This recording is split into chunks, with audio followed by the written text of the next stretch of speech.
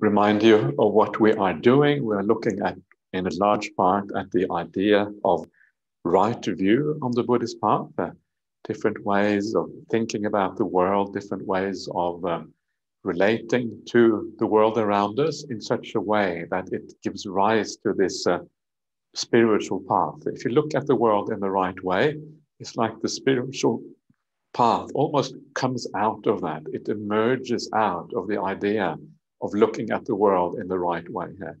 If we think about the world in the wrong way, then there is no spiritual path because we are only interested in worldly things. But if we think about the world in the way the Buddha thought about it, this is what we mean by right view, by actually understanding all of these various aspects, and the spiritual path just happens. It's almost as if you don't have to do anything. It just happens by itself. It's a very powerful idea, this idea of right view. I'm going to have a look at one more sutta which talks about right view before we move on to actually looking at the meditation itself. And this last sutta is about views themselves, how to relate to views. Because this is a very important part of life. We all have views about things, views about which religion is best, what kind of politics you follow, what kind of whatever. We have views about ourselves, who we are, and all of these kind of things. So how we relate to views is actually very important. So this is this last sutta. So let's have a look. I'll share the screen with you again. And here it is. This is the sutta on views. So this is called the 8 on Malice, and it's called 8 because 8 is the 8 verses, and then you have on Malice because basically it starts off with someone who has a bad intent. That's kind of the beginning here. So I'll read this out for you, and then I will do as I always do. I will comment on each of these verses as we afterwards. So this is how it goes. Some speak with malicious intent, while others speak set on truth. When disputes come up, a sage does not get involved, which is why they have no barrenness at all. How can you transcend your own view when you are led by preference, dogmatic in belief? Inventing your own ideas, you speak according to those ideas. Some, unasked, tell others of their own precepts and vows. They have an ignoble nature, say the experts, since they speak about themselves of their own accord.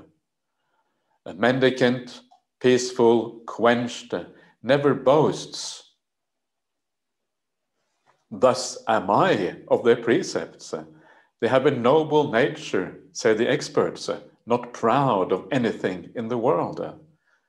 For one who formulates and creates teachings and promotes them despite their defects, if they see an advantage for themselves, they become dependent on that, relying on unstable peace.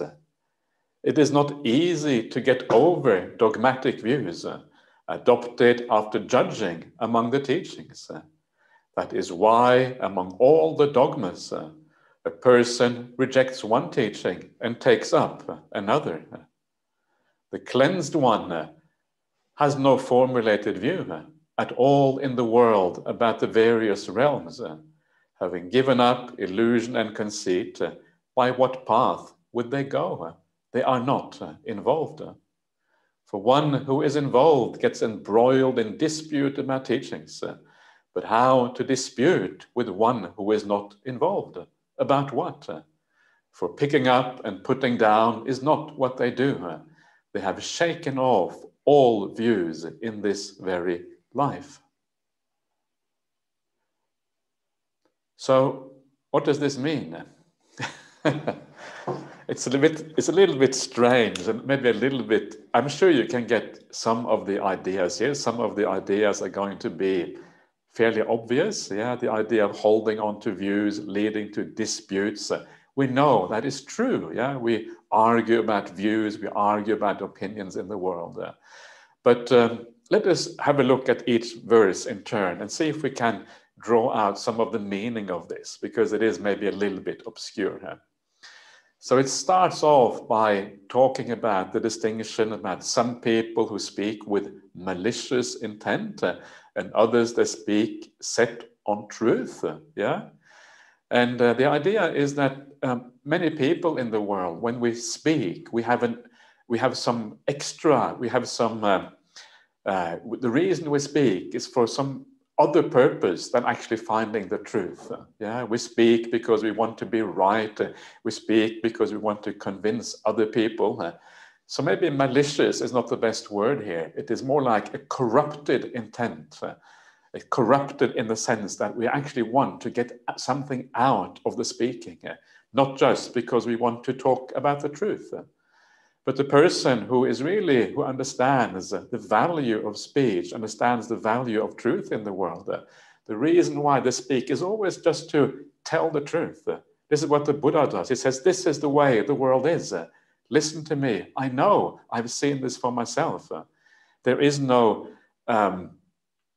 other intention on the part of the Buddha. The Buddha doesn't do this because he wants to have more disciples. Yeah, the Buddha doesn't do this because he somehow wants to impress other people.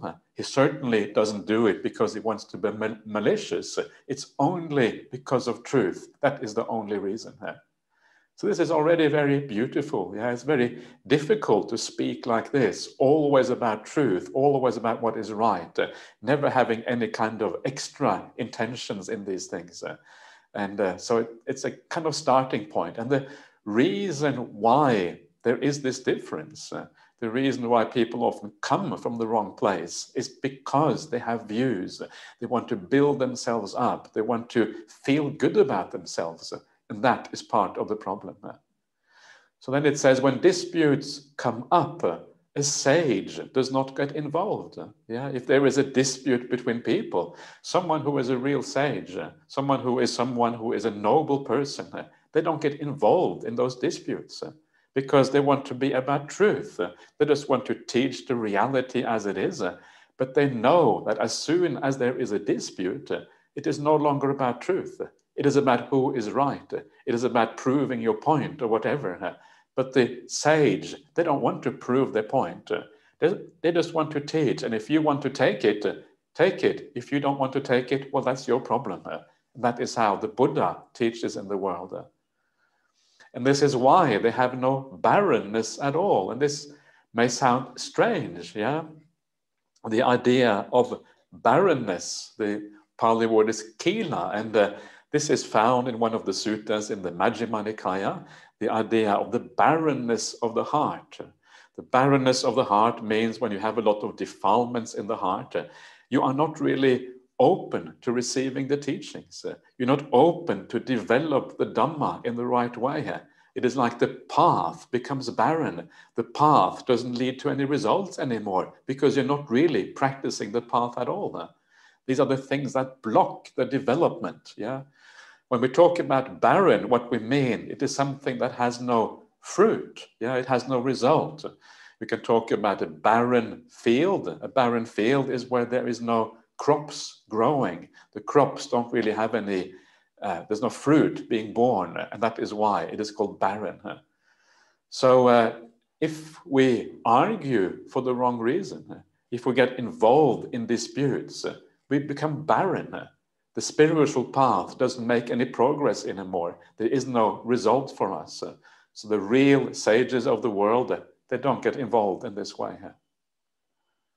How can you transcend your own view when you are led by preference, dogmatic in belief? Yeah, if we hold on to our views, if we grasp on to the way that we see the world, and we do that to some extent, yeah. Remember, one of the very interesting things in dependent origination says that from feeling you get craving, from craving you get the taking up. Yeah, you grasp onto things. And one of the things that we grasp onto is views. It's called the dit upadana, the grasping onto views. There's 4 upadanas, right, in dependent origination. One is just the grasping onto the sensual pleasures of the world. One is grasping onto precepts and observances. And the last 2 are all about views. It's called the attavad upadana and dit upadana. It's about holding on to things. So as long as we have craving, as long as we see the world in the wrong way, it is to be expected that we will grasp onto views. Everyone does that, yeah? But the more powerfully you hold on to these views, and we can release that grasping to some extent, or we can hold really, really strongly, the more powerfully you hold on to those views that you have about the world, yeah? Say that you are a Christian. If as a Christian you believe in God, and it can be very difficult to have a discussion with a Christian person because the way they hold on to the idea of God is so strong. They're grasping onto that because it satisfies some kind of feeling within, and because it satisfies the feeling within, they are led by craving, and that craving leads to those views. So it's very useful to remember that the more powerfully you hold on to your views, it becomes very hard to go beyond that view. And remember that from the Buddhist point of view, each one of us has wrong view to some extent. Yeah, none of us actually understands the world fully and correctly. And because we don't understand the world fully and correctly, it means that there's some degree of wrong view in each one of us. So never hold on to your views too strongly. If you hold on to your views too strongly, you're making it very hard to make the kind of progress that you want on this path. This is what this is about, the ability to transcend our ordinary views, to develop our views, to come closer and closer to the idea of the Buddha. This is what really he's talking about here. Then he says, inventing your own undertakings. And this just means inventing your own ideas, yeah? Because very often our views that come from some kind of need inside of us. Because we have a need within, that is where these views kind of emerge from. So it is almost as if they are invented by us. And then we speak according to those views. We speak according to those notions. Yeah, and this is where we often become embroiled in disputes. Because this is my view, it is very important to you, it is very significant for you, it really matters. And because it matters to you, that is where the conflict arises. Yeah, so you speak according to those notions, but you don't really know what you're talking about. It is uncertain. It is not founded of some kind of truth that you have seen for yourself. And so it becomes problematic. So you can see a lot of the idea in this, what we're talking about here, is that we should, when we have views about the world, we should hold those views in a light way. We shouldn't grasp onto them, hold onto them as if they are very true or very important. But we should be careful with our views, yeah? And these are all kinds of views. You could say even your Buddhist views, yeah? Even those Buddhist views that you may have may not be 100% correct. So don't grasp them too harshly. Don't hold on to them in a very strong way. Because if you do, you will not be able to develop further and go beyond that and see things even more clearly. This is the idea behind this. One of the very interesting things on the Buddhist path is precisely this idea. Why is it that we hold on to views so strongly? And again, coming back to this idea of dependent origination, you would know that the craving comes from feeling, yeah, and from that craving then comes holding on to views afterwards. So what that means is that a lot of our holding on to views, the reason we do that is because it feels good to us. Holding on to a view, having a view about a particular thing feels good. Why is that the case? And the reason it is the case is because we already have a feeling that we exist. Yeah, we have a feeling that I am in a certain way. This is called Sakaya Ditti, the feeling of existing. So if you have a view that supports that feeling, if someone comes and says, you have a soul, yeah, you have an inherent essence, and when you die, you will go to God and you will hang out with God for the rest of eternity, You think, yeah, great, yeah, this is exactly what I feel. It feels like I exist in a certain way, and you tell me that there is a soul, so that you must be right about the soul, and because you're right about the soul, it means I will go to heaven afterwards, I will meet God, and I will enjoy the heavenly things forever after. So you can see that what happens here is that because you have a view about who you are, I exist, any kind of views that supports that basic idea that you exist within yourself, any view that supports that will feel good to you. Yeah, it will feel good because you already have the idea that you exist. So it is very easy for us to crave for views that support that deep inner intuition that we exist in a certain way. But what if that intuition is wrong? What if we haven't understood the world in the right way? And then you start to understand that actually you're just basing your views on feelings. They feel good to you. That's why you have those views. And this is kind of unpleasant, yes, because usually when we have a views, we think that it's because it is rational. I have this view because it makes sense. We think of ourselves as rational beings. This is one of the things about being human.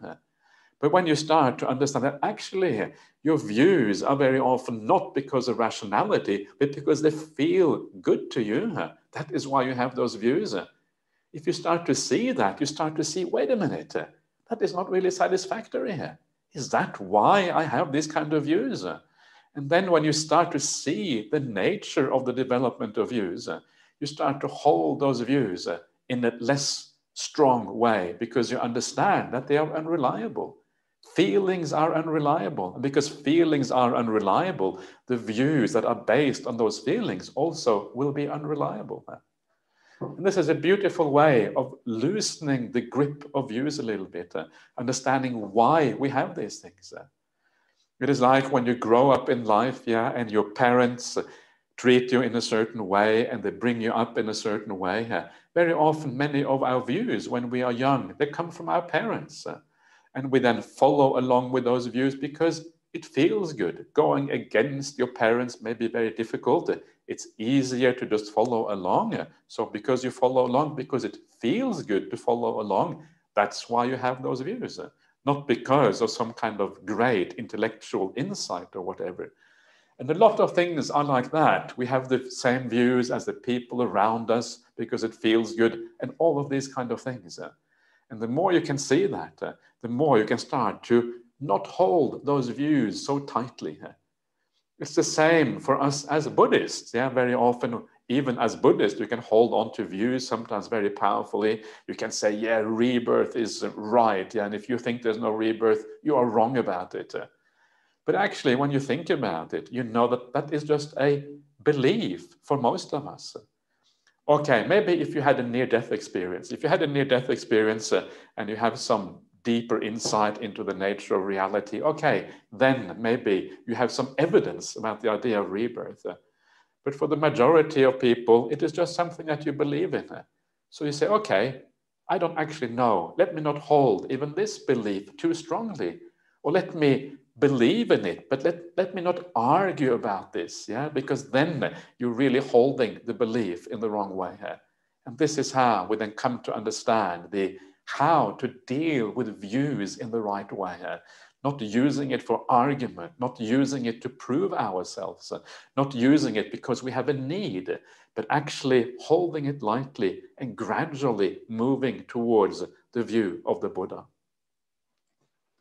Anyway, then the Buddha carries on and he says, some people unasked, they tell others of their own precepts and vows. They have an ignoble nature, say the experts.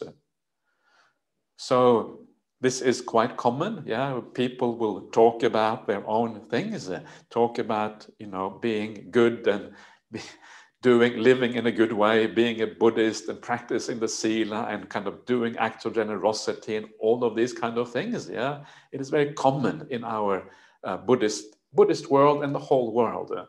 And of course, the reason why we talk about these things is because we like to identify with the good side of our nature. Yeah, I am a good person, I'm living well, and so we like to talk about these things. But what you will notice is that if you talk about your own goodness, it is almost like you are polluting it a little bit. It reduces the happiness and the satisfaction you get from being kind, because it is almost as if you are putting a stain into that goodness by talking about it. So that is why the experts here really are the good people. They are the noble ones. Yeah, the Pali word is kusala, and kusala means the good people. And the good people say you have an ignoble nature if you talk about these things, because there's no need to tell others about these things. It reduces the happiness that you get from these things. And so this is one of the reasons why, when you do an act of kindness and you do an act of generosity, or whatever it is, there's no need to tell anyone else. There's no need to kind of write at the back of the book, this was given by so-and-so, because actually it reduces some of the satisfaction that you get from these things. And how is this related to views? Well, it is related to views. I'm not entirely sure, but it is related to the views in the sense that it comes from this need, this identity that we have with things in the world, whether it's precept and vows or whether it is the views about the world. It comes from this deeper feeling that we need to feel good about ourselves. Then there's the opposite, yeah? A mendicant, a monastic, peaceful and quenched, never boasts, thus am I, of their precepts. They have a noble nature, say the good people, not proud of anything in the world. This is the ideal way of being. Yeah, when you hear someone boast about their conduct, or not even boasting, but just saying it out about their conduct, it can feel a bit off-putting. But when you can see that someone is a good person, you can tell just by the way they act, by the way they are living in the world, just by seeing their peaceful demeanor, by seeing the way they treat others with kindness, then it is very powerful. It is seeing that is believing. When you see something as being true, that is when it is powerful. And this is the way I have always tried. You look at other people and you make a judgment about them. You don't judge them from what they say, because you know what people say in life is very uncertain. You cannot really trust what people say, because what we say and how we act often diverge. So it is the nature of a person you decide by looking at them, whether they argue or whether they are difficult or whatever, not by how they say things. So very often when we talk about our good qualities, actually it just detracts from those good qualities. So then the Buddha carries on, and now we're coming back to the idea of views again. And he says that for one who formulates and creates teachings, these are dhammas, the teachings that you make, and you promote those teachings despite their defects. This can happen very often in the world if you have an idea or you have a view about something, and especially maybe if you are in the situation of being a teacher. And once you have a teaching and you become attached to that teaching because you are creating it, then you may teach it even though you know it has downsides. And that is kind of scary. And this is why very often in the world you get people who are teachers and who promote things that are very bad and very harmful. You find all these gurus around the world. You find people who promote even theistic religions who don't really even believe what they are teaching. But still they formulate these teachings. And this is one of the great things about being a Buddhist who relies on the suttas. Because if you rely on the suttas, if you rely on the word of the Buddha, you're not really formulating any new teachings. You're taking the common core of Buddhism and we are presenting that to the best of our abilities.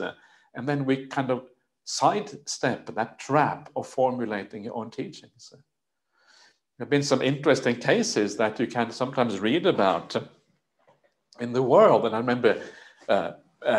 remember reading some time ago about how common it is, for example, within Christianity, how common it is for the priests not to believe in God.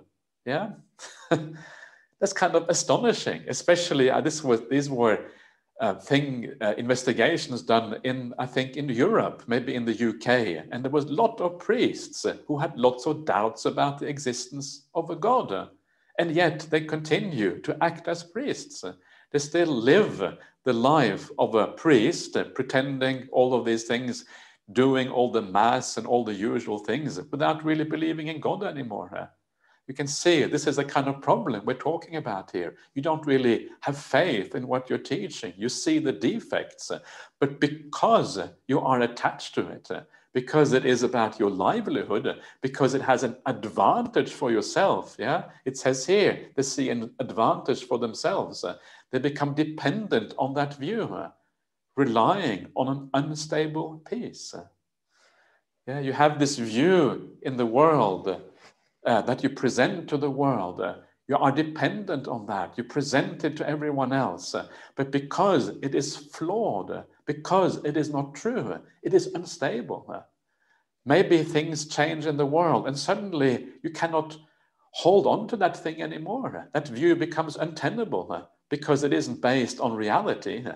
So it is unstable. And if you try to hold on to something that is unstable in this way, it's going to cause suffering in the future.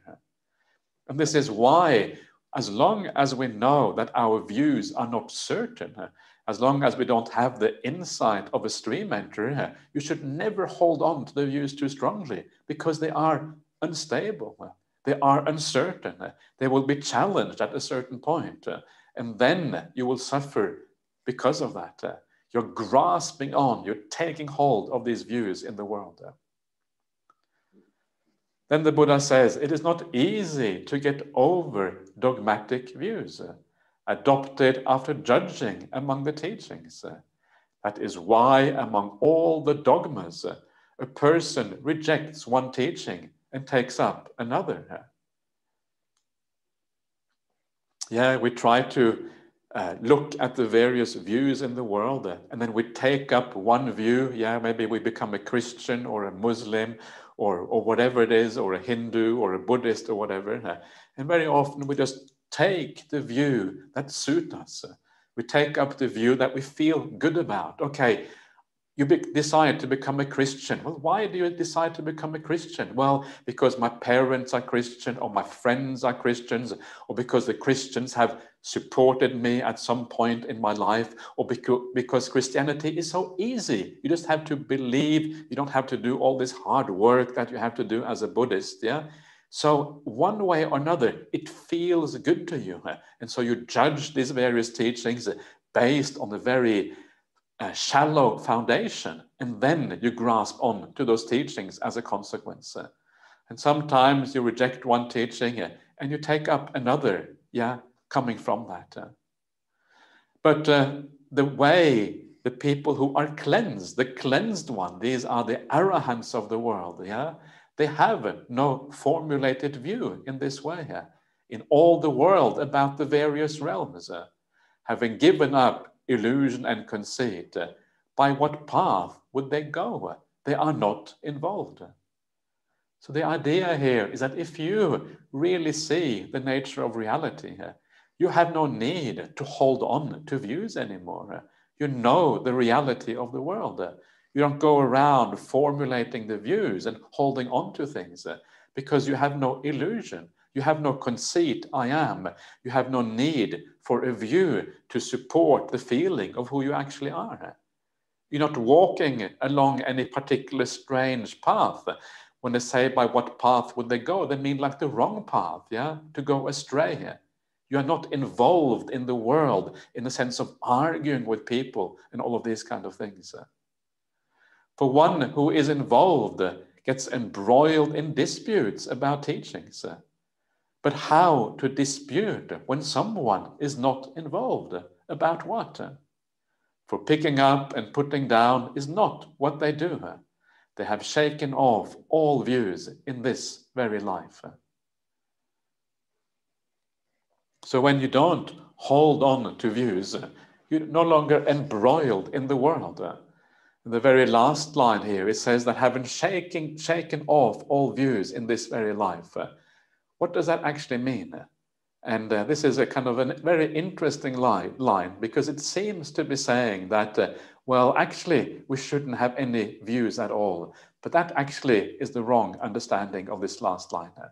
I'll come back to that in a second. But before we come back to that, let's just have a quick meditation to clear our minds a little bit, do a bit of questions, and then I'll come back to this last line afterwards.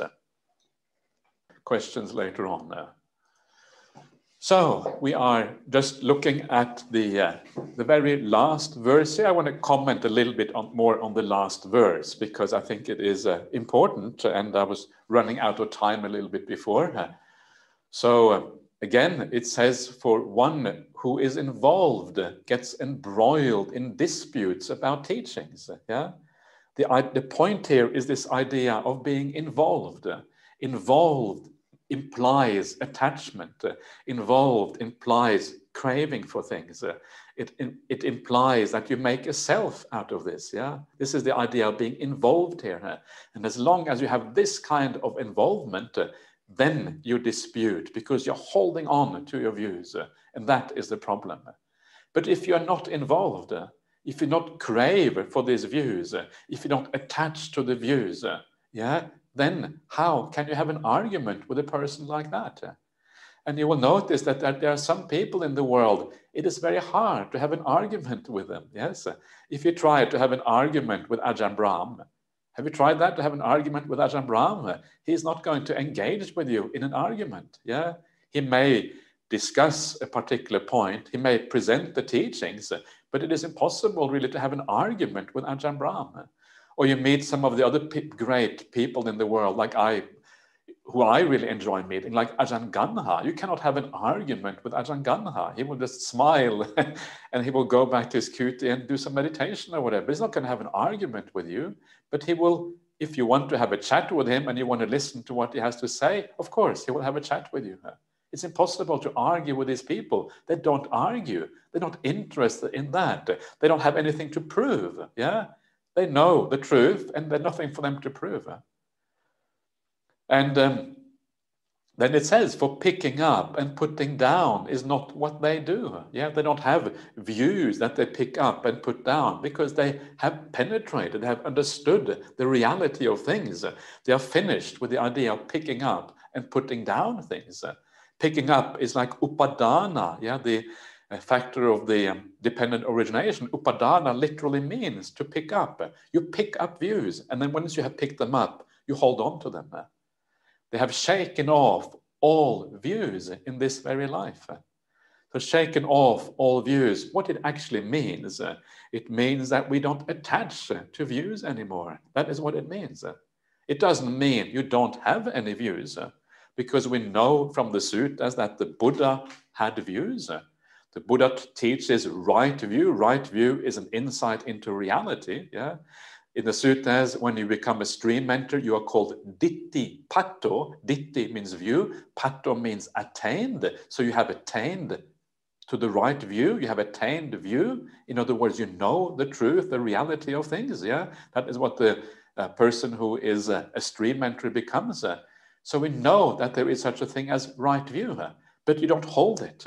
And you don't have to hold it. You don't have to grasp it because you know it is the reality. And then you are no longer interested in arguing with anyone else in the whole world. And this is why when you become a stream mentor, you are independent. Yeah, you are independent because you know the truth.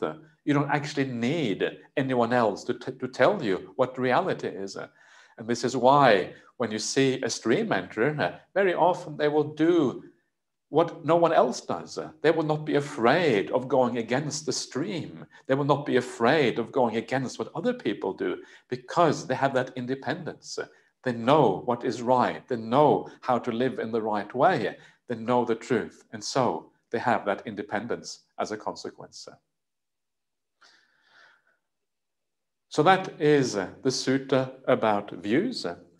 And I thought I would just bring it up because we have been talking so much about right view. It is also useful to remember that views should not be held very strongly, because if you hold them too strongly, it just leads to all kinds of problems. So what then is the right way then to think about something like rebirth? Just to give an idea, we're just talking about rebirth before. What is the right way to think about that? So we know that rebirth is a right view according to the Buddha. But if it is a right view, how can you not hold on to it? What does it mean not to hold on to it? And what it means is that if someone challenges you about whether there's a rebirth or not, you don't make the idea of rebirth part of your personality, part of something that is so important to you that if someone else challenges you about rebirth, you get into an argument with them. That is where you go wrong. Yeah. It also does not mean that because you don't hold on to the idea of rebirth very strongly, it does not mean that if someone else argues with you, that you let go of it very easily. It does not mean that either. Yeah, because if someone else argues with you, what you have to remember is that the other person probably knows even less than you do. So why should you listen to their ideas if they know even less than you do? That doesn't make any sense either, right?